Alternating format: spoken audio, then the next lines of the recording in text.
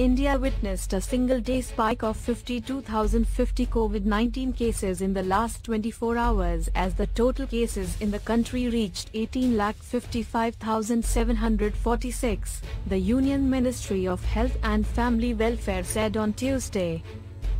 803 COVID-19 related deaths were reported in the last 24 hours.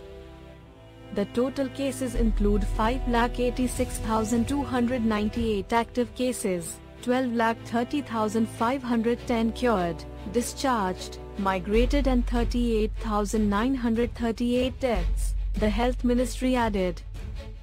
This is the sixth consecutive day that COVID-19 cases have increased by more than 50,000.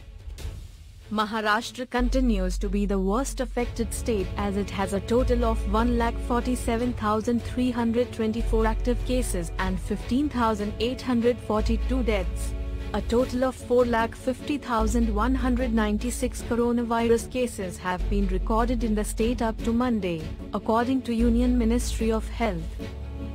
Tamil Nadu reported 5,609 new COVID-19 cases and 109 deaths on Monday, taking total cases to 2,63,222 including 2,02,283 discharges and 4,241 deaths, the State Health Department said.